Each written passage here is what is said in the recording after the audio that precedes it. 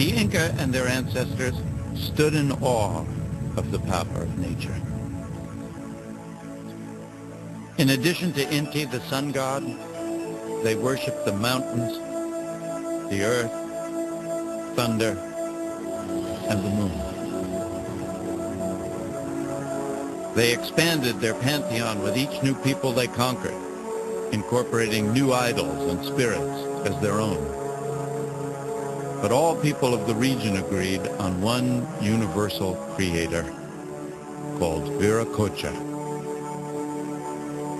As the Inca left no written record, we know their gods as we know much of Indian life from chronicles of the Spaniards.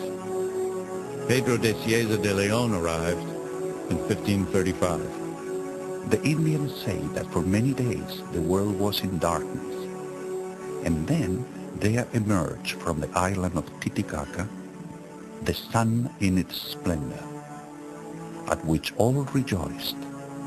And there came a man, large of stature, who had great powers. They called him Father of the Sun. Just as Viracocha was the father of the sun, so each Inca leader was the son of the sun.